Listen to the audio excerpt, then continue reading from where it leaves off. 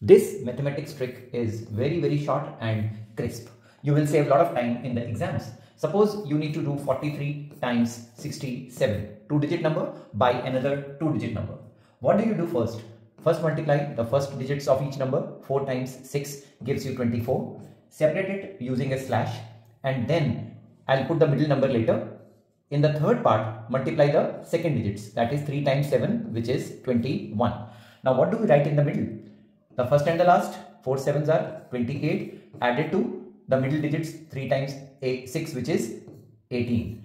Now you get 24, this is 46 and this is 21. Start retaining the unit digit 1, carry forward the tens digit, 46 plus 2, 48, so 8, 4 carried, 24 plus 4 is 28, and here you get the product of these two numbers.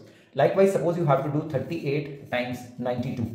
Can we do a little bit more quickly now? First digits 3 times 9, 27. Then first and last 6 plus the middle digits 72. And finally the second digits 8 times 2, 16. So you have 27, 78 and 16. Start retaining 6, carried 1. So 78 plus 1, 79, 9, 7 carried, and 34 becomes the remaining part of the answer.